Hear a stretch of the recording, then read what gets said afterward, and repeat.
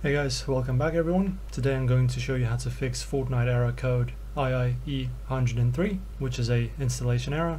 So first of all, you need to open up your Fortnite folder in app data and then local. So follow me, I will show you the steps to perform to do that. So just press on Windows and R. This will bring up this run window. Then type in %app data %. Press OK. And now instead of roaming, go back to app data and go to local. From here find any folders that correspond to Epic Games and just delete them. Okay, so we have Epic Games folder and Epic Games launcher.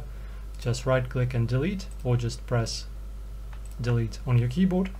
Now that's the first solution. And the second solution is going to be very simple. You just go to your control panel, then go to uninstall a program, find Epic Games in here in the search, for example, and delete launcher and online services, both of them, and then go ahead and re-download the Epic Games launcher from the official website, install it again, log in, and hopefully your issues will be fixed.